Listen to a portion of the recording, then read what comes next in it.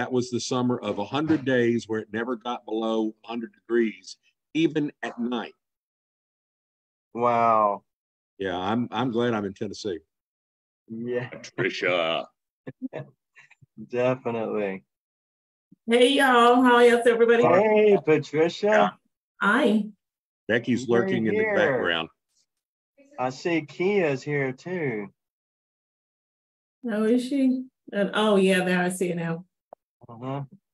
Casey and the A Sunshine little Band. dark. Hi there. How is everybody? Hey, Kia. Good. How are you? I'm awesome. I hate to hear that about your AC, Mike. Thank you. Too hot for that. Yeah, at least I have some fans that work. That's what it's going to have to be. We're all big fans of yours, Mike. Thank you. Right.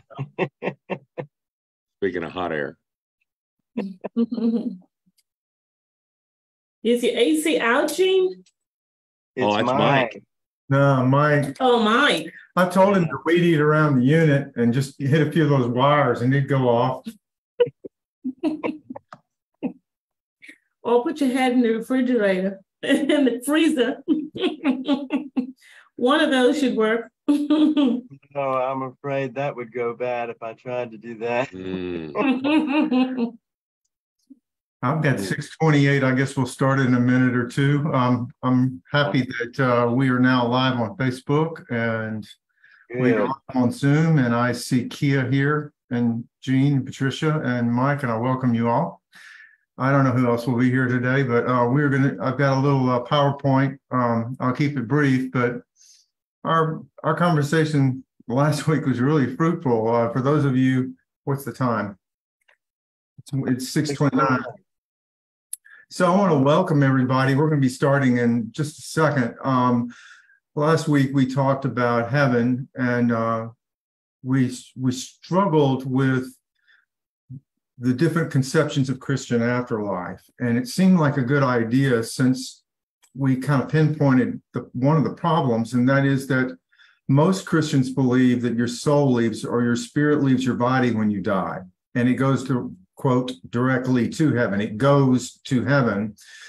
And I didn't find that in Scripture. And so we were talking last week about well, how come Christians believe that their soul leaves their body at death? And there is one verse that's very well used and frequently used at funerals. And that one verse is read as support that that our spirits leave our bodies at death. It's strange that that's the one we include in our funerals, when Paul talks everywhere else and in all other places about nothing but the resurrection of the body. He says nothing about the immortality of the soul or souls leaving bodies. So I thought we'd look at the one verse that's often used. Well, there's one other verse that's I'm aware of that sort of is also used sometimes by exegetes to try to support this idea. But this is the verse that everyone quotes to prove that your soul leaves your body when you die. And I thought we would look at that in context, because, hey, what a novel idea, Gino. And what's our T-shirt going to say? Do all things. Oh, are you muted? Out of context. I was. Oh, yeah. I can do all things through a verse taken out of context. Well, you can even make your soul go to heaven if you have the right verse taken out of context. So what I thought I would do, if you all are willing to go ahead and get started, is show you that verse, explain a little bit about it, and then we'll discuss and see where we are. Okay? Okay. Anything before we get started? I don't like my color with this lighting. May I just see if I can get a little bit dark on the screen? I can't even see myself. Well, you can do what you want to, but the minute you turn that down, you're going to you're going to make it worse. You think? Well, you can try to bring it around here, maybe. Let's see. It will help me a little bit there. It might. Yeah, I think a little bit more. Yeah, at least I can see my face. Unless it changes. It was fun. So we've got the windows open, the lights are all on, and problem is I'm too white. You are. It should be darker. It hits my face and it darkens the screen. And then I guess because my ancestors were born in fjords, Somewhere in Norway? He's supposed to be black. All right. We got Heather with us now. Oh, we got Heather with us too. Okay, so Heather, I'm about to share a screen here with a little bit of luck. Hey, Heather. And we're going to see this girl leaving her body. And I'm going to try to put it on slideshow so that we can see it together. And we're going to start from the beginning. And so, and I guess I'll move this up here. Mm-hmm. Can y'all see the screen? How does that look to y'all? Yeah, I can see it. Okay. Good. I can actually see every single one of you across the top up there, but you may not be able to see them at all on your screen. I don't know. It usually only shows the person who's talking. But I can see everybody.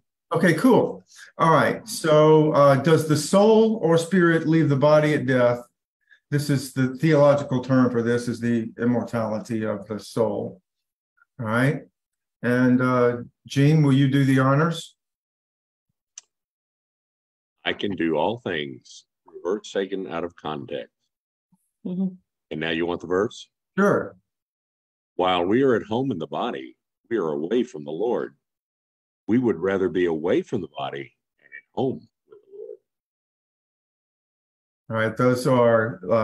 This message has been brought to you by Rock United Methodist.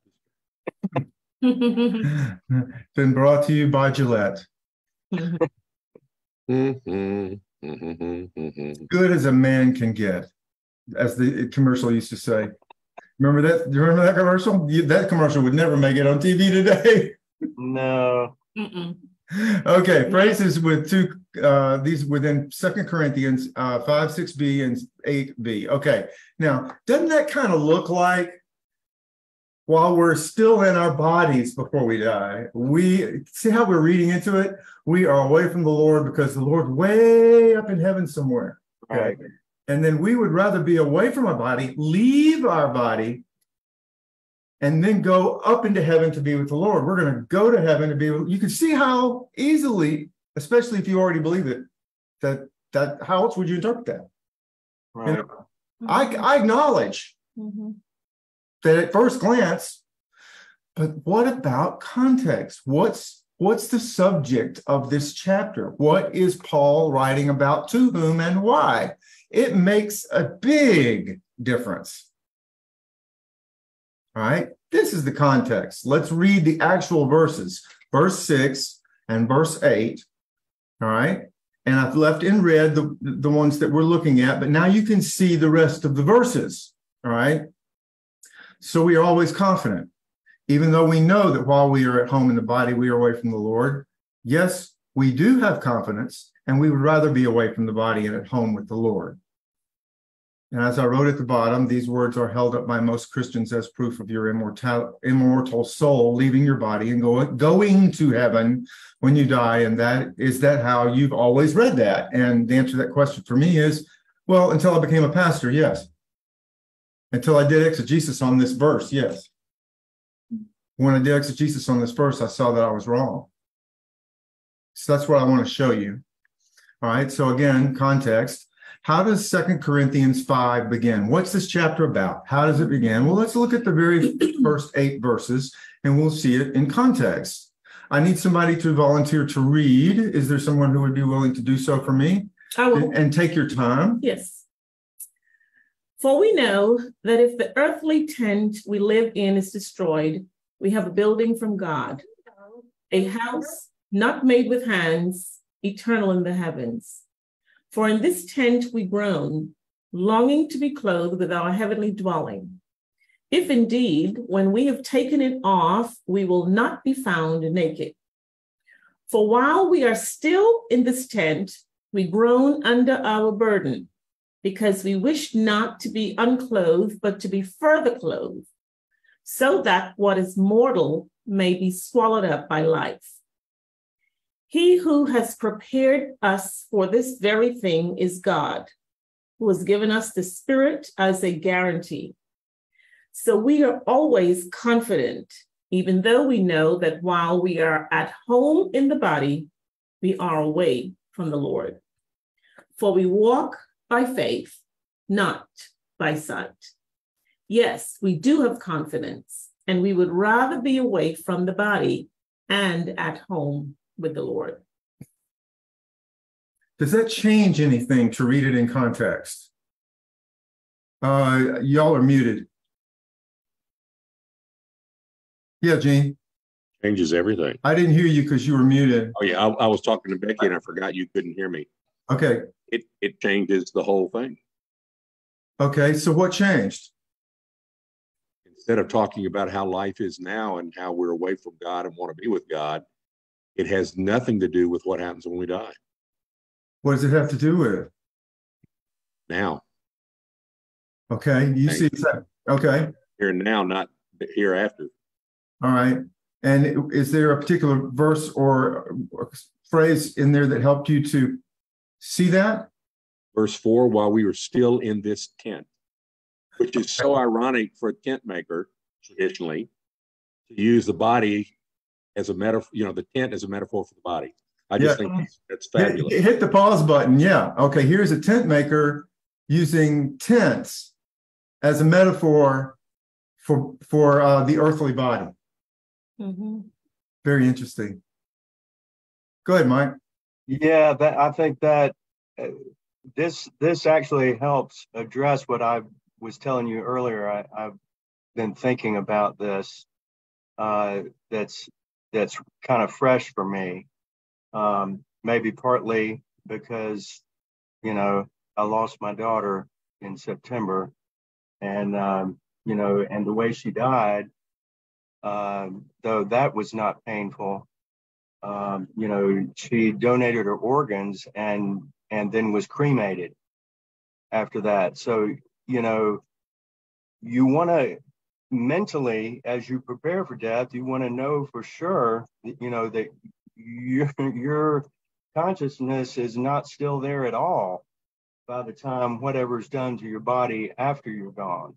Mm-hmm. And so there has to be kind of a disassociation from the body so that, I don't have to worry about what happens there.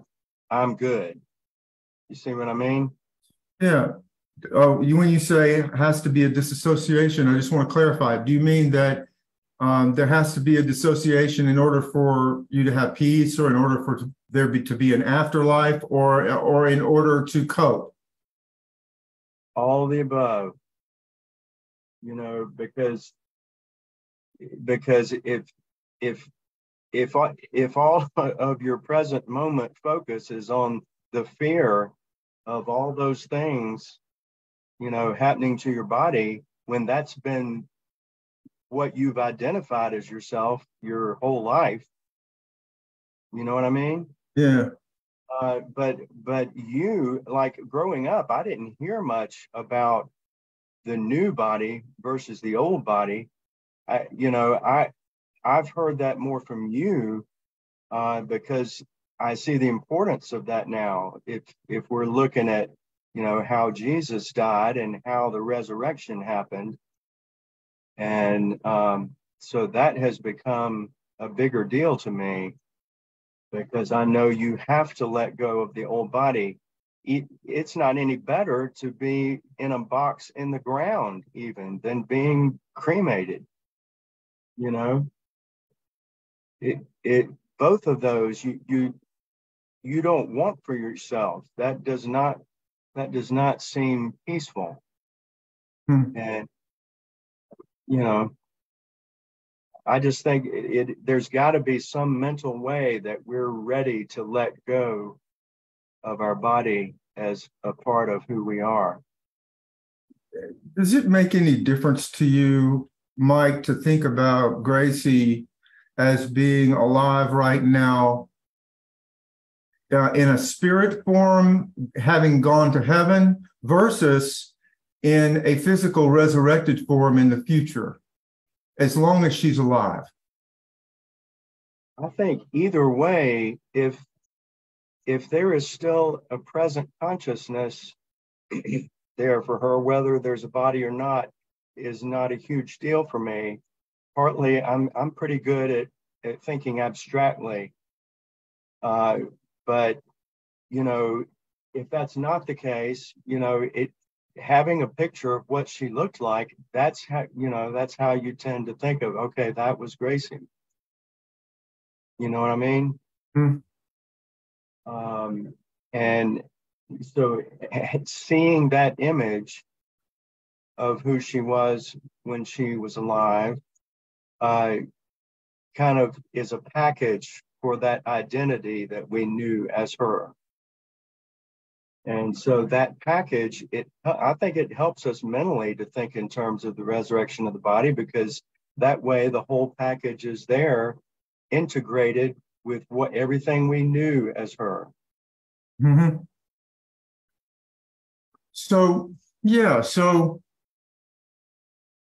the two options that we're mainly looking at tonight are immortality of the soul and resurrection of the body. And most Christians believe in immortality of the soul, not the resurrection of the body. If you ask them what happens when they die, they will tell you the soul leaves their body and it goes to heaven immediately. Okay, that's what most Christians that I know believe. And that's what I heard growing up, although my dad was not altogether clear about that. And I don't remember exactly what he said. And I don't remember him emphasizing resurrection on the last day. I think maybe, back in the 60s, maybe they were avoiding preaching about those kinds of things and were just kind of sticking with the civil rights movement and the Vietnam War and so many other crises that were hitting Atlanta at the time that my dad was a pastor. I don't know. He didn't talk about pie in the sky by and by a lot. He talked about how can we do social justice now. Right. That was my dad's focus, helping people to see the justice issue around social rights. Was important to him, and he met with Dr. King and all of that. What happens when you die? Does your spirit leave your body? Are you raised on the last day with everybody else? I don't remember him talking about that as much, and I can't tell you. But those are the two options I want to think about. I want to think about Dad, who passed right before Gracie did, and my grandparents, who all died back in the 80s, except for one which died back in the 30s. I want to think about them, and think in terms of, okay, well, one option we're looking at is their souls left their bodies when they died, and they are right now with Jesus spiritually. They don't have a body, which is an odd thing to try to imagine since Jesus does have a body. Right. At any rate, that aside for a moment, the other option would be for us to be not our souls leaving our body, but to be raised from the dead on the last day with everybody else. And so we go from the day of our death becoming the day of our resurrection, and everybody has the same resurrection day. It's like everybody having the same birthday. We'll all be reborn together, as Paul put it. The whole creation is groaning in birth pains for the birth of the children of God, and that's us. And the birth of the children of God and the birth of the new creation is the resurrection on the last day, when the creation will be reshaped and redeemed. But so back to Gracie. Two options present themselves, and one we heard most of our lives, as you said: soul leaves body, goes straight to heaven, be with Jesus. The other option is resurrection day, resurrection of the body on the last day. Everyone is raised. Which one of those is biblical is what we're looking at. Where do these two ideas come from, and which one is Paul talking about in these red letters? We know that while we were at home in the body, is he talking about the soul leaving the body? Is he talking about, I'm going to need to move this just for a second. Well, not that, this. Okay. So I'm not going to read all these, and I don't want you to read all these, but I just want you to know that I collected all the sayings where Paul talked about afterlife. He doesn't talk about the soul. He doesn't talk about the spirit leaving the body. All he talks about is resurrection, raised body, bodily, raised bodily. Look at the second one at the top, Romans 6:5. For if we have been united with him in a death like his, we will certainly be united with him in a resurrection like his. it's very difficult to say I believe in the immortality of the soul or my soul leaving my body when Paul writes that we're going to be raised like Jesus, period.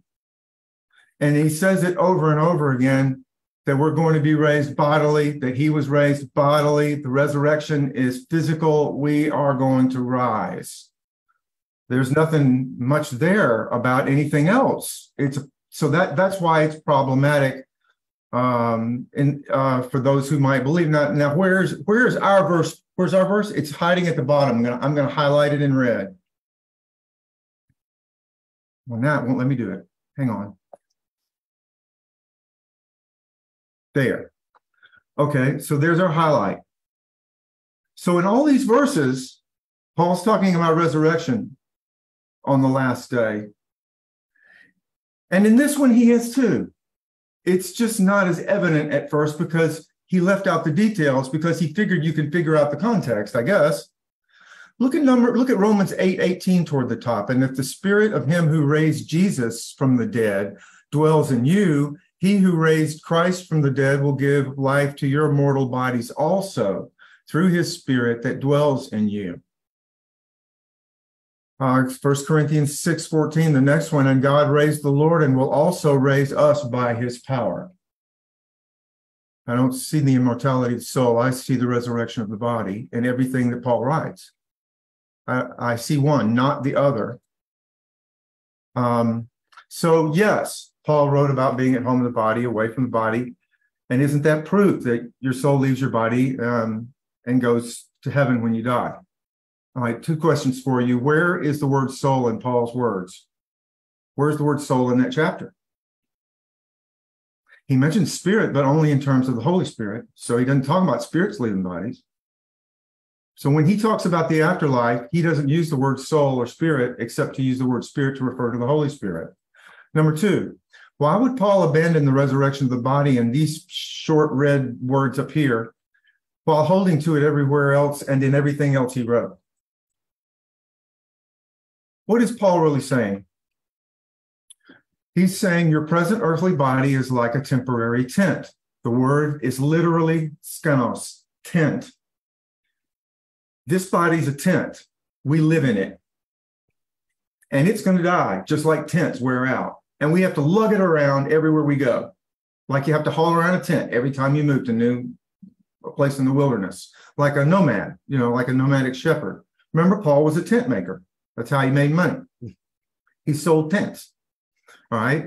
Then number four, your mortal tent body will be transformed into an immortal house body. It's better to have a house than a tent. In a tent, you're stuck wandering around. It's a junky place to live in. It wears out. It leaks, and eventually, pretty quickly, from setting it up and putting it down and setting it up and taking it down, and throwing it over your animal and going. Finally, it just wears out. And guess what the women are doing every day until that happens? Sewing the next tent. That's no way to live. What about a permanent house? How about an estate? How about this body being immortal, imperishable, right? Your house will be better than your tent because your tent is mortal. Your house is not. It's immortal. If that makes any sense. Let's revisit 2 Corinthians 5:1-8 one more time and check it out. Now, I've added the red comments to remind you what he means by tent. Let's see if this is going to make more sense. This is 2 Corinthians 5:1-8. We're going to start with 1-4, and you can see a Bedouin tent from the late 19th century on the left. It's made from goat hair, and they're usually black. For we know that if this earthly tent, that is, the mortal body we live in, is destroyed by death, this is what he's implying, we have a building from God, a house, an immortal body, not made with hands, eternal in the heavens. For in this tent, in this mortal body, we groan, longing to be clothed, that is, housed, in our heavenly dwelling, our immortal bodies. If indeed, when we have taken the tent off in death, we will not be found naked without a dwelling. Paul's perspective on your not having a body is to not have a home. if you don't have a body, you're homeless. Because you don't want to be found naked. You want a dwelling. And we're going to lose the tent. So what's God going to do about it? He's going to change the tent into a house. He says in verse 4, for while we are still in this tent, in this mortal body, we've grown under our burden of hauling around our tent body, because we wish not to be unclothed without a body, but to be further clothed with an immortal house body, so that what is mortal, the tent body, may be swallowed up by life, the immortal house body. And now, this is key. Again, in parenthesis, I didn't highlight it, but in parenthesis are my comments. He who has prepared us for this very thing, the resurrection of our bodies, is God, who has given us the Spirit as a guarantee, so we are always confident. He means by that the Holy Spirit. That's why it's capitalized in most versions of the English Bible, just like God is capitalized or Jesus is capitalized. Even though we know that while we are at home, the word is endemio. It means dwelling, living inside of. And while we are living inside of this human body, this mortal tent body, we are away from the Lord who dwells in an eternal house body. We don't have one yet. For we walk by faith, that is, we trust now that this is going to happen, that we will live forever, that we will be with him bodily forever. We trust, we have faith that that's going to happen, not sight, because we haven't seen it happen yet, because until the tent dwellers become house dwellers, we cannot be face to face with a house dwelling, physically resurrected Lord. The resurrection day is the day on which we all become like him. We see him as he is face to face, and then we will know, not by trust or faith, but by sight, because we will see him face to face as he is. Yes, we do have confidence, verse 8, and we would rather be away from the mortal tent body and at home with the Lord, who is in an immortal house body, and we get one like his so we can be with him. That's the point. Our confidence is our being with him and being human together with him. This is Paul's metaphor for resurrection. Our tent is going to be, this body is going to be turned into a house, an immortal body. And it's better to have a house than a tent. Who wants to live in a tent for the rest of their lives? All right. On the right, you can see a 2,500-year-old object made in Greece. This is Charon. He's the boatman in Greek mythology. He's the pagan deity who ferries the shades or souls or spirits of the recently deceased to Hades, the underground pagan mythological realm of the dead. This is where souls leaving bodies comes from. This is 500 years before the time of Jesus. Now, Paul writes of only one afterlife, the resurrection of the body. Strangely, almost every Christian rejects this. They prefer the immortality of the soul, the spirit leaving the body. Unwittingly, they are rejecting Scripture for pagan mythology.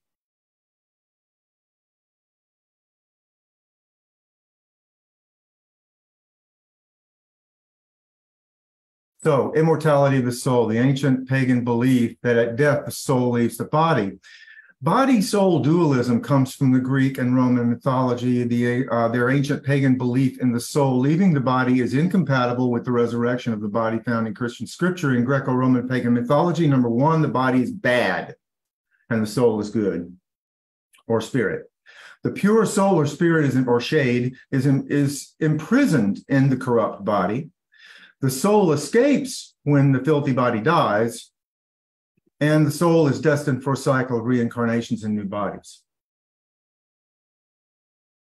In Christian Scripture, the human body isn't evil. It's made by God and declared good. It isn't a prison for the soul.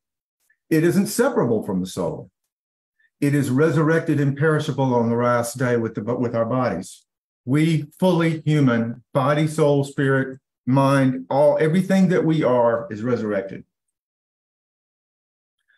From the Apostles' Creed, I believe in the resurrection of the body and the life everlasting. It's shocking to me how many people say that every Sunday morning, and then when I tell them that their soul leaving their body is a pagan mythological idea, they look at me like I'm crazy. The Nicene Creed also confirms this. It writes, we look for the resurrection of the dead and the life of the world to come. One more time. For we know that if the earthly tent, the mortal body we live in, is destroyed by death, we have a building from God, a house, an immortal body, not made with hands, eternal in the heavens. So we are always confident, even though we know that while we are at home in demio, dwelling in the body, the mortal tent body, we are away from the Lord who dwells in an eternal house body. Yes, we do have confidence, and we would rather be away from the body, the mortal tent body, and at home in demio, dwelling with the Lord in an immortal house body like his. The end. Now I need to stop sharing. And I need to bring up Facebook. There's our Facebook people, and there we are back together. Okay, everybody. I hope that didn't take too long. It took me a little less than 30 minutes. Okay, where does that take us in the conversation? Does that change anything for anybody? So it's very convincing as I listened, and I was really trying to listen intently. My question is, so we're spirit, soul, and body right now. Once I die, then what happens to my spirit? Okay. So when you use words, let me back up just a little. When people use words like once I die, now look at the word once, it presumes the passage of time. It happens in time. It may have happened once in the past, it may happen once in the future, but you're saying once I die, then what happens to my spirit? Well, I'm suggesting there's a different way to think about time, so there aren't any onces. So, okay, Grace, we were referencing Gracie and your dad. Where are their spirits right now? In the resurrection, and their spirits are not separated from their bodies. They are resurrected people in the future. A future that we can't see from here, but is there. So their spirits are with them, even though the body is rot and only the bones or whatever's left. I don't think the Bible would use that language. The spirit is with them. Their spirits are with them. We are spirits. We are spirit bodies. We are human. We are minds. We are consciousness. We are people. We are, there's no breaking these into parts. It's not like a car that has an engine and tires. It doesn't have different parts. We don't have different parts. We're whole human beings, and that includes everything that we are, mind, body, and spirit. There is no once, and there is no separation. So that's hard to fathom. I know. For me, that the spirit is still. Let's go. Let's see what other people. Still with the individual after they. I didn't say that. When they die. No, after is a time word. Well, when I say yes. Can you say it without using time words? I don't know how to say it without using time words. Like I know. If your dad, I'm thinking about him right now. Okay, he's no longer here with us in body, right? So. I'm wondering, where is he?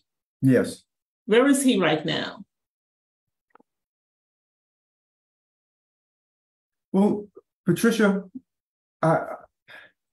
we've got a whole panel here to discuss it, and I've given my answer 1,000,000 times, and it's very difficult for me to explain, and I'm doing my best. Okay. I hear you. So. Where is Minky, or where is Dad, or where is Grace, or where is your dad?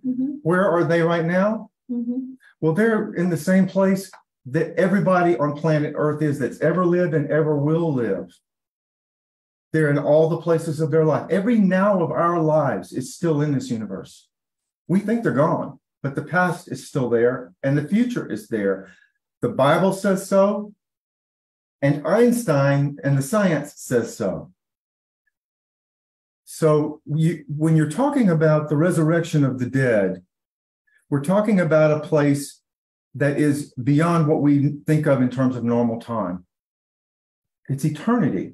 And from eternity, you can see all slices of space-time. And they all exist. It's just that in our mortal existences right now, in our tiny, short lifespans, we can't see the past. It's a memory. And we can't see the future because we don't know what's going to happen next. That doesn't mean that it doesn't exist. Now, here's one example that might help. The Sadducees didn't believe in the resurrection, just like most people today don't. Okay? Mm-hmm. They say it in the creed, but they don't really believe it. Mm-hmm. Okay? So they said, well, in the resurrection, that is in the future, when the resurrection, on resurrection day in the future, this woman married like 7 brothers. So which one's her husband now? They were trying to trick him. Mm-hmm. And they said, and in Jesus's answer, he refused to refer to the resurrection in the future tense. He says, in the resurrection, right now, people are not married. Well, if the resurrection hasn't happened yet, why is he talking about it in the present tense? Because it exists in this universe. It's just ahead of us. It's in a future we can't see yet, and we're in it. We just haven't arrived yet. Now, all those yet words don't matter, because when you die, you're there. All right? So is Minky in the ground? Yeah. Is Minky in the resurrection? Yeah. But Minky is also in the nursing home, sitting in a wheelchair watching Wheel of Fortune. She's also watching my mom get married. She's also learning to ride a bike. She's also being born. These are in the universe. And so I'll shut up now. I'm going to add a twist to that. There are also people who, a lot nowadays, that didn't used to happen so much because medical technology was not where it is now. But all the people that are having near-death experiences now, that adds a different twist too. That like when you're physically been diagnosed as dead, and then some period of time lapses when you're still in that state, but then you come back and you have memories of things that happened, correct, during that time. And assuming that those experiences are real, that could, people are assuming that's an example of your spirit leaving your body. But what if it's an example of your resurrected self watching your own death? Absolutely. Your resurrected self watching your own death. Yeah. Why not? Why not? Why is that spookier than spirits leaving bodies? People talk about ghosts and they think that resurrection's spooky. They believe in ghosts. Right. I just believe in the resurrection on the last day. I can't believe in both. I find that I cannot believe in both. And I think what people are experiencing when they experience ghosts or see a loved one or have a visitation from a loved one is that they're actually seeing the resurrected person, if they're seeing anything other than a dream or a waking wishful thinking or a hallucination of some kind. So, I think, Mike, you brought up a really good point about near-death experiences, because I've heard of many. I know my godmother, when she was dying, she had an experience going through this tunnel and then seeing this bright light and a lot of green pastures kind of thing. And then I've heard of other stories where people were above their bodies looking down and seeing what was happening. And then they tell what they saw was happening in that room at the time, and they were correct. The doctors and nurses would verify. Supposedly. How did they see that? Supposedly. I've done some research on that. But there are also people who write books about going to heaven and going to hell. Who do you believe? Right. All I'm saying is, if those kinds of events happen, there's a possible other alternative. Yeah. Or something kind of in your between. Resurrected self is seeing your body. Yeah. And maybe something in between the old body and the new body. But they're not resurrected yet because they're still here. Yeah. Not if they're dead. So, so we call them near-death experiences because they're like in this passage, so to speak, and they go and kind of come back, and then when they hear the stories, we've been doing hard compressions for the last 30 minutes. What happened with you? And people have different experience of what they see or what it felt like. Yeah, I think but here's the thing is that I've always felt like, especially in the last 20 years, I felt like it's a waste of time to speculate and tell ghost stories. This is ghost stories. This is haunted house. This is horror movies. We all like a good horror movie, and it's not fair. It's not fair. It's not fair to our faith for us to sit around and go to the self-help section or the psych section or the mythology section and buy a book on astral projection and spirits leaving bodies and say, oh, well, that's Christian. Well, I've got to say, I had a experience when my mother died, and it's scriptural. She was laying there and imminent and started saying, where are they? Come on, come. Y'all come soon, come soon. Mm-hmm. And if you look at Revelations, at the end of Revelations, it says, Maranatha, come, Lord Jesus, come. Come, amen. Yes, I'm coming soon. Amen, come. Hallelujah. And I'm like, I know what she was waiting on, because, I know Revelations is not, literal probably, but it has given me comfort through the years to read those last few verses of Revelations and know that she was like, they're coming. Why don't they come on?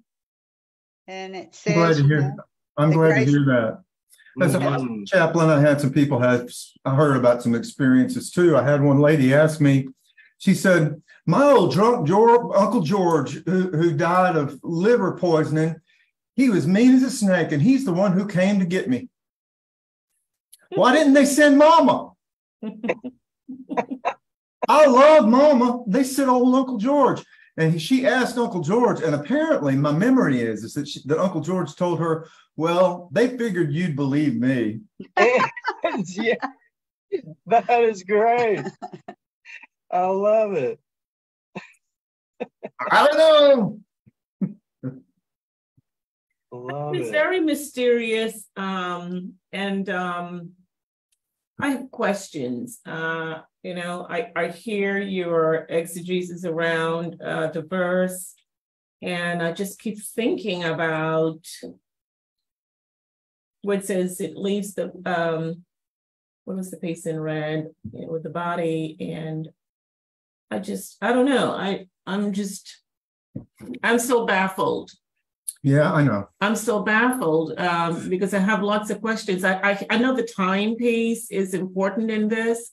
As I said that last week with the concept of the timepiece, but I think outside of that, with our bodies being a tent, and what was the last part of the verse again? Away from the Lord, with the Lord, and away from the Lord means. Yeah, being away from the Lord means what? Like being away. That means we're alive right now. We don't get to see Him. But when we're raised on the last day, we get to see Him. We'll see Him. We'll be like Him. We can't see Him now. We'll see Him when we're like Him. It's what Paul says Jesus told him. So, if we could do a memory wipe and get rid of a lot of this stuff that we think we've heard and we think we believe, and actually just for the first time with fresh eyes and fresh ears, read and hear it. Yeah. Change how we see it. It would, I think. I know you want to talk about this too, Mike, and I'll shut up, but I think that's why Dr. Craddock always told me exegetically to think in terms of a naive reading. Come to the text and pretend, at least do the best that you can to pretend that you don't know what this means and you've never heard it before. Now read it and what's it say? Exegete it. Do your research. Find out what it says without your presumptions, because as I've said many times, the biggest barrier to Christianity today is to following Jesus is Christianity. And Christians who are making assumptions and false statements. It's like a conversation that if you're half listening and already arguing in your head about what you're going to say, when the other person takes a breath, Right. you're not listening. Right. What'd you say? What? I'm getting a redheaded cackle behind me. I heard the redheaded cackle. Thank you. Yeah. It is, I knew I was in trouble at one of my churches when I was doing a presentation of some kind after I got back from teaching in Turkey and Greece, and I was in a relatively new church for me, and I said that, you know, we believe in the resurrection of the body, and I was showing them some of the temples at Pergamum in Turkey, and showing them about immortality of the soul and how the ancient Greeks understood the afterlife. And when I said that we believe in the resurrection of the body, not spirits or souls leaving the body at death, she stopped me and she said, "What did you just say?" I knew I was in trouble. Mm-hmm. Some people just aren't ready to hear facts. They think they got it figured out, and they're going to assume that this crazy preacher has to be a nut and wrong. All that junk you learned in seminary. Oh, yeah. Oh, he's one of them liberals. Well, it's difficult when you talk about, like we talk about our earthly bodies, our tent here, and then we die and that tent gets buried or cremated or whatever. Mm-hmm. Mm-hmm. It's hard for people to realize the time factor and how, you know, there's no telling how many times you've left a body in the time of you were born, you lived, you died, and you're now in eternal life. That's hard to put your mind around until you think of Jesus. The whole thing is supernatural. I mean, it's like things we really aren't supposed to understand exactly how all that happens. No, I mean, Paul got just the basics from Jesus, and I don't know. Nobody knows. You know, I mean, Paul admitted, we don't know what it's going to be like, but I know this for sure because Jesus told me we're going to be like him. Now, if we're going to be like him, we can start to make some, you know, we can start to look at him and see what it's going to be like. Mm-hmm. He could pop into any time or space he wanted to.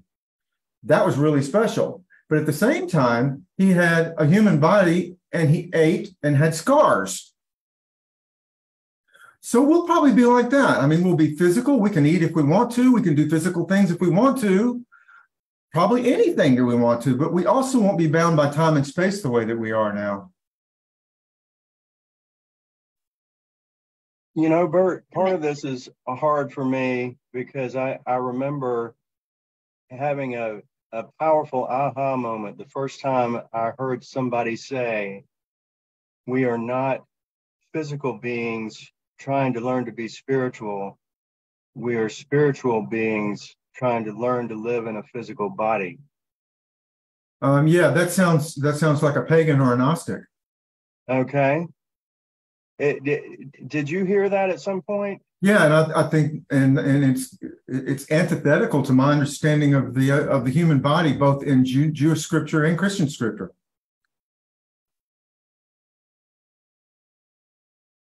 I don't know. There was something freeing to me about it when I heard it. But we're spirit, soul, and body. Yeah, but yeah, I like what you're trying to say, Mike, because it you want to affirm that we are spirit, you know, that we have a soul, that we're not just animals. And that's in fact how we unite with Christ. Your statement presumes they're separable. Right. And the scriptures don't. And yet we have to in the life we're in right now. Why? Because we know this body will either go in the ground or be burned or something. And it's going to rot regardless of however it. But if we get a new body, when does our spirit leave our body? If we immediately get a new body, if we fast forward immediately at our deaths to resurrection day, and we are physical, when did our souls leave our bodies? our physical body, our tent, is changed. There's a transformation, not a trip. We're not taking a trip. Right. Trips take time and distance. That's the hard thing, is to get the time factor. Take the time factor out. We go from a mortal body to an immortal body. There is no soul leaving body. We are changed. Paul says, in the twinkling of an eye, we are changed. Yeah, that's We're true. not molting. Yeah, we're not shedding a skin. We're not shedding skin. We're not molting. One of the Just things I taking a love step. is Messiah. You know. What did you say, Kathy? I said, we're just taking a step. I mean, we're just like moving from here to here.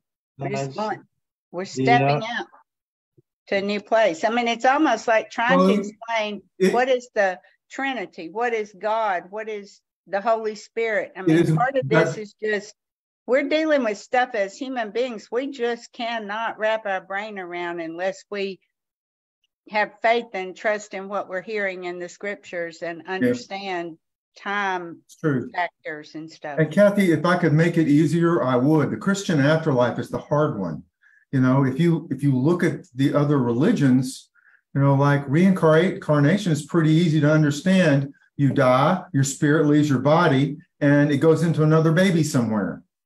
Yep. I'm back as one of Becky's pets. Or one of Becky's pets, or maybe a lizard in the, you know, out in the bushes somewhere. There's a lot of people that believe that. Okay, so that's easy. Another one that's easy is annihilationism. There is no God, there is no afterlife, there is no heaven. That's really easy to understand. Yeah. But understanding resurrection means that it forces you to deal with the fact that the entire Christian world tends to believe in the immortality of the soul, which isn't in Scripture. But it also forces you to examine time in a new way, because we have eliminated the soul leaving the body at all, ever. And if we do that, what we're talking about, we're recognizing that Paul is saying, not that your soul leaves your body, but that you are changed. Bodily, you are changed. Physically, who you are, mind, body, spirit, is changed into a mortal person, from a mortal person to an immortal person. So I have an example. Yeah. This is a question. I'm not trying to be funny at all. I'm really trying to get to the bottom of this. So someone who's been eaten by shark, you know, their body is gone, no body. Mm-hmm. So their soul is at the bottom of the sea where the body was taken, or in the sharks. Their soul is in the bottom of the sea where the sharks took them. Did you? Yeah, really? So I'm talking about, so if someone dies, they've been eaten or they drown in the. Does that change the fact that that person has a whole resurrected body in the resurrection of the dead that we see has not happened yet? It's in the future, but Jesus talked about in the present tense. In the resurrection right now, is that shark-bitten person whole? Mind, body, spirit, physically. I think the spirit is whole. I think so you don't believe in bodies being raised. See, that's the problem here. No, I do believe in bodies being raised. Wait a minute. You just said that the spirit left the body. I believe the spirit is somewhere. Okay. I believe the spirit is somewhere. Patricia, and I believe on the resurrection day. We don't need to argue. We need help. They will get the final. I'm raising a question here because. But again, it brings up the time issue. And the issue is while that's a time word, while that girl's body is in the shark's belly. Mm-hmm. Wait a minute, I'm going down in 2 weeks. Where's her soul? Mm-hmm. Okay, so you use a lot of time words, all right, and you presume that souls leave bodies. And I'm asking you to see her as already resurrected. No, I'm not she was resurrected from the beginning of eternity. She was born from the beginning of eternity. Jesus was crucified from the beginning of eternity. This universe was brought into existence whole, including past, present, and future. That's what I'm asking you to consider as an alternative to spirits leaving bodies, which is not in the Bible. I'm not saying her spirit left. That's a question. What happens? Where is her soul? Okay, well, what's the difference between soul and spirit? We're using them interchangeably, right? Well, we're spirit, soul, and body. We're tripod. Okay, so when a person dies, they're dead. Body, soul, spirit. But that doesn't mean that that person's not in the resurrection. So the body is gone, deteriorated, but you're saying the spirit and soul is in the resurrection? The resurrection is of her body. Jesus is going to raise her body. Is going to in the resurrection, on the resurrection day? And she's already there. We are in the resurrection. In the resurrection, people aren't getting married, Jesus said. In the resurrection, and where did Moses and Elijah come from? They were present with Jesus, and the Bible calls them glorified, resurrected men. Refers to them as glorified men. Where'd they come from? The future, because they're raised. And she's in the future resurrection, and you're in the future resurrection, and your dad's in the future resurrection, and y'all are probably playing cards and listening to Michael Jackson right now. In the resurrection. That wouldn't be heaven. I can tell you we're not. I can tell you that we're not. That would not be heaven. What I'm gonna do, I'm gonna have a dinner, and I'm gonna invite John Wesley and Frank Zappa and Abraham Lincoln and Martin Luther King Jr. and I think Madame Curie would be a good one to put in too. Go ahead. Yeah, I'm just going to keep listing all the people who are probably having a good time right now. Bert, I hear the key word you're focusing on is whole, because if we think of when we die as we are rising out of our body, breaking away from our body, that's like a being broken forever rather than a being whole forever. Does that make sense? And it's a mental thing. We have to be able to grasp something mentally to take it in that, okay, this may be the real deal here. That we are united with the package that we are now for eternity. Yeah, I think you're right. And I think the way Paul used it was the perfect metaphor. We're living in a tent, but God's going to turn it into a house. Where is the word spirit, soul, and leaving bodies? They're not there because that's irrelevant. It would never have occurred to Paul. Paul said right after that, he said, we walk by faith and not by sight.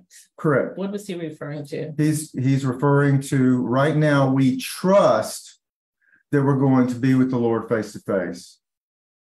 Going to be. So you're talking in the future resurrection. Correct. We have to talk in time because we're in it. But I want you to know that when you talk in time like that, it also requires us to realize that that time is real. That future does exist. We just can't see it from here. It is our future, but the resurrection is present. And we're in it. We're enjoying it. I'm imagining right now, but from what Paul said, what we should imagine is that, details aside, being alive physically, just like you are right now, except in an immortal, imperishable body that doesn't hurt anymore and doesn't die anymore, and that we are doing things that we can't imagine with Jesus. So, but if we're in it right now, why would we need faith? Because we're in this mortal, sinful body right now, and we trust two things. We trust that he's forgiven our sins, and we trust that he's going to raise us. Those are the only two things he fixed that I can recall. That was his rescue mission. He was going to save us from sin, and he was going to save us from death. And so that's what he came and did by being the firstborn from the dead. Okay. When he died, we died. When he rose, we rose. But we did it in him vicariously. But we are going to rise too when we die. So that we will be with him and like him in the resurrection. And in fact, the implication is that the resurrection is a present reality and it's just in our future. We can't see it from here. I believe all that, but I'm stuck with between death and resurrection. What happens or what's happening? And I hear you. Everything. I hear you say everything that. Okay, I die. Let's say I die today. And the resurrection day is January 1st, 2099. Okay. Mm-hmm. So I die today. Here's the resurrection day. Okay. Am I either cremated or in a box somewhere? Yeah. Am I at resurrection day playing cards with Jesus? Yeah. Because now because past and future don't matter anymore. In God's eternity, it's everything is happening at once. The past, the present, and the future are all a reality, the reality of God's created cosmos. It's all here. We just can't see it because we're stuck. It's like being stuck in the frame of a movie. You know, you're in the middle of a movie and the rest of the movie hasn't played yet. Like if a commercial comes on or the power goes off, you're so angry. What happens in the rest of the movie? We can't see it until the movie comes back on. Well, what's the movie? The movie depends on going from frame to frame to frame. It's a series of photographs. Well, we're in one frame right now. But what if you could see all of your frames? What if you could do a life review from the beginning of your life and see every moment all the way to the end of your life? And then beyond that, what happens? I'm in the resurrection. And I didn't have then you see it, because then you see the reality for everybody is that we're all in it together. We're all in it together. We're all raised together. Nobody's waiting for you to get there. Yeah. And how about this, Bert? The movie's already been shot. The movie's already been shot. Yeah. They've already It's on the reel. It's on the reel. It's playing. We're in the show. And the scientists are saying simulation is what they think may be a reality. Well, maybe that's where the faith comes in then, to believe that everything that we're talking about is happening that way. You have to have faith to believe that and not sight, because by eyes you can't see it. Okay, but he gave us a glimpse, did he not, when he was getting ready to be thrown off the mountain? And was that in Luke? But they were going to throw him off the mountain and he just kind of disappeared. I don't remember it exactly like that, but I see where you're going. Yeah, that was Nazareth, and it said he passed through the midst of them. I don't know what that means. I mean, they couldn't touch him. Well, I don't know that it says that, but it doesn't. But to me, it implies that he had. But this is not the resurrected Lord, Kathy. This is Jesus before he died. I know, but he had some power of time. Yes, he did. He did. You're right. I think the transfiguration and the resurrection stories give us a glimpse of the risen Lord that can help us to understand what our existence will be like for eternity. But the details are not given to us, and what is given to us is highly symbolic, especially the book of Revelation. Yeah. Which is really a retelling of Jesus' story in vivid symbolic pictures and images. It's more about the past than it is about the future, but it does talk about the consolation of all things and the consummation and the reconciliation of all things in resurrection, when there'll be a new heaven and a new earth. And we'll be raised people forever. I don't know what we're doing for time. It's about 7:30. Well, let's take a little bit more time. We haven't heard from Kior, from Heather. Maybe some other people would like to share. Anybody else got something to say?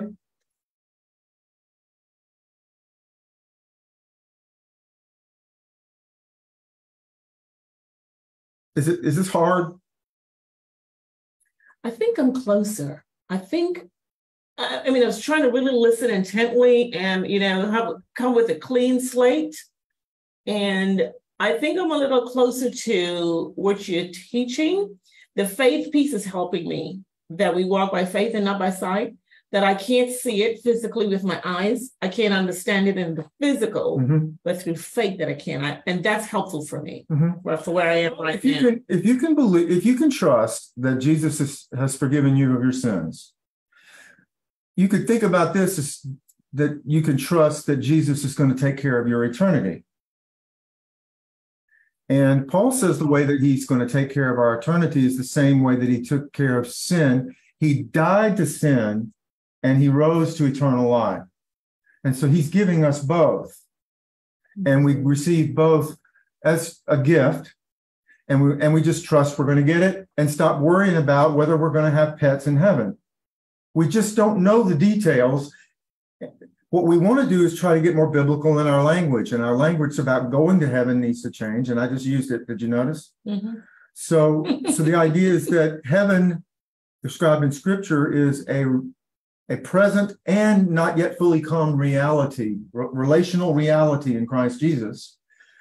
It's not about us going there, but thy kingdom come, it's about us coming ever more fully. And as it approaches us, and as a resurrection day approaches, everything is renewed, everything is reborn, and we are changed from mortal to immortal. Now, can you prove that Jesus forgave your sins when he died on the cross? No, but you have faith that that's true. Mm-hmm. Well, I'm just asking you to consider doing the same thing as a possibility, that all of this pagan stuff about spirits leaving bodies might not be very Christian, but there is a very Christian afterlife here that people are strangely unfamiliar with, even though we say it every Sunday in our creeds. I believe in the resurrection of the body. Yes, I definitely do believe that. I mean, heaven is another story, and we're not going there today per se. But I mean, I do believe heaven is a place. We can talk about that maybe next week or whatever. Reducing it to only an afterlife place is a terrible mistake, because Jesus teaches otherwise throughout his ministry. He speaks about the kingdom of heaven more than anything else, pretty much. Yes. So, yeah. I'm noticing Becky. It looks like maybe Becky wants to say something. Hey, jump in, girl. I think that as we've discussed this, it's impossible for us to understand the nonlinear time of God. And I think that it's also impossible for us to understand the physicality that we cannot comprehend that's going to be our body. Yes. Thank you. Nice. And I think we can't understand it, but as humans, we want to understand it. And the more we try to understand it, the more we're not going to be able to understand it. Right. That's where the faith comes in, that I have faith that God's nonlinear time is going to be good to me, and that my physical body is going to be something so wonderful I can't imagine it. Mm-hmm. So I'm not going to engage in argument, and I'm not going to try to pretend that I know what it is. And I think as humans, that's what we're trying to do. We're trying to figure out what it is and tell everybody, hey, I got the secret, I know the answer. No, you don't. Yeah. Thank you, Becky. That was helpful. Where we are right now is Becky's beautiful, simple, short clarity. Yes. Real clarity, and compare that to the best-selling book by Alcorn on heaven, which is 500 pages long and completely does not have anything to do with the scriptural truth she just said. Absolutely. It's a bunch of speculation about whether we have TV in heaven. Well, I am going to have pets. Sorry, but I am. Lots of snakes and birds and lizards. Go for it, Becky. Go for it, Becky. You're a critter girl. That's great. She loved them critters. I do. Thank you. I want to come up your way and flip some of that tin. Okay. Come on. Now's a good time. We're headed next. I can come during the week without Patricia, maybe, but we're going together for her birthday at the end of July. We're going to the Bahamas for the first time. So nice. Sweet. Yeah. First time since COVID. Since COVID. First time since COVID. Yeah. So we're ready to go back, and it's also the 50th anniversary of the Bahamas. So it's kind of a bit. Remember when we had the centennial back in 1976? Remember how horrible that was? We may be running into a little of that. Not the same thing. It might not be. I hope not. I would love to hear from anybody else who wants to say anything. Look, if either or you, Heather, want to just kind of listen today, that's cool. Just give me an indication that we can move on, because we're about to run out of time, and I haven't heard from you. They're being very quiet. Oh, they're both unmuted. Heather's now unmuted. Yep. I just have to think it through. Okay. That's it. Yeah, me too. That's what we all need to do is a little more thinking. It wouldn't hurt some people to put on their thinking cap a little more frequently. Yeah. Becoming a Christian doesn't mean you don't turn off your brain to become a follower. You turn it on. Disciple means a person who studies under. Hello? Mm-hmm. There's nothing wrong with that. Yeah. There's nothing wrong with studying. There's nothing wrong with reading. And this is how we get where we are, by asking good questions and hard questions and thinking critically about things, and not just listening and taking in everything you hear that's amen. I've done that all my life and I'm not doing that anymore. Okay, so let me propose next week. If you who's next?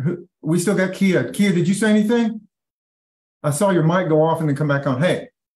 I didn't say anything. I was letting Heather kind of speak. I think that some of this conversation, it involves, and this is just my take, a little bit of science and a little bit of church, so that's hard for people to kind of bring together when you think about it in the perspective of, you want me to think of quantum physics, and I'm on a basic biology level, right? So it's difficult.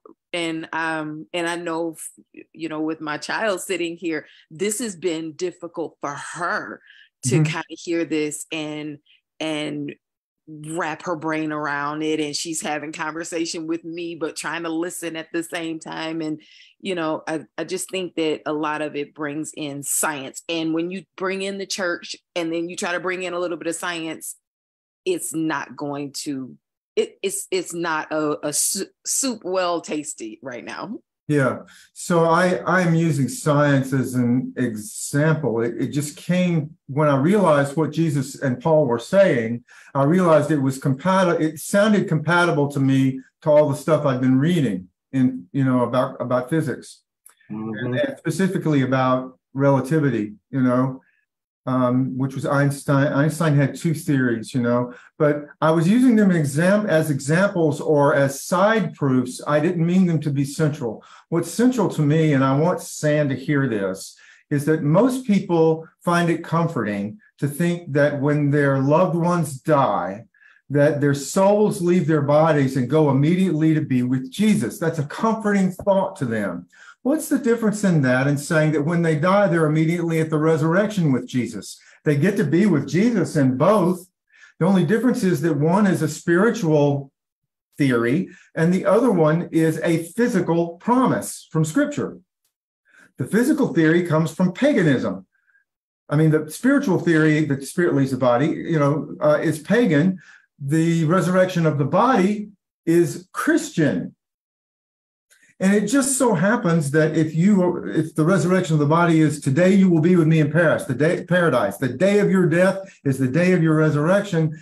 That's compatible with what Einstein says about time, that the future is really in this universe and that Jesus is there waiting on us. But he's not really waiting in that sense because he's waiting with us, but he's already there with us. We're so many places in the space-time love. We're so many places. Yeah. My 4th birthday party is just sitting right there to be re-experienced if I could do it. But I can't go back in time, and I can't go forward in time except really, really slowly, just by sitting around waiting with the rest of you.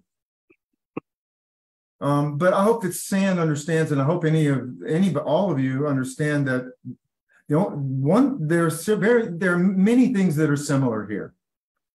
Yeah, when you die, you're immediately with Jesus. That's the important one.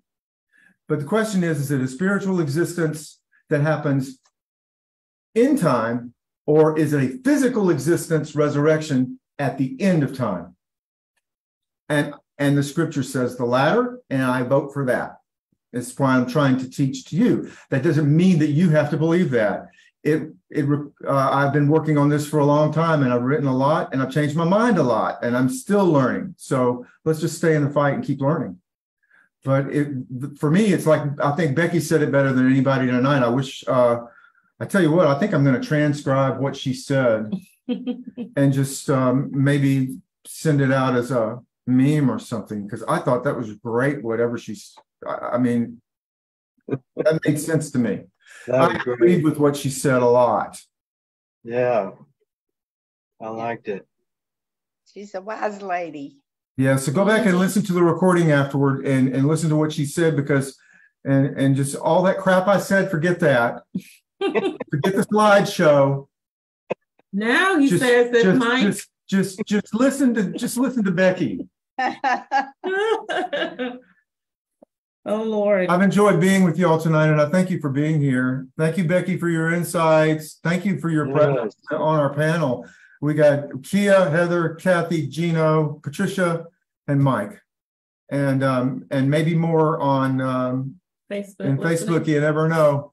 Yeah. Lord bless and keep every single one of you. Anybody got anything to say before we go? Oh, by the way, Sheila, I talked to Bob just a little while ago, and she is still in the hospital, and they are still trying to get her heart to stop fluttering, and she's still having some pulmonary, with some stuff with her lungs too, that may be pneumonia. So I don't. She may have been watching tonight, but I don't think she was strong enough to participate. Prayers for her, everybody. So please pray for her. Yes, please pray for her. Okay. Y'all have a great night. Bye. Good to see you. Good night, everybody. Bye-bye. What did you say, Kathy? Oh. What did she say? I think she's gone now. I thought she said something. Okay. I didn't hear her. See you, Mike. All right. See you. Thanks for everything you said. You're welcome. Thank you, both of you. That was great. Yep. Bye-bye. Take care. Bye.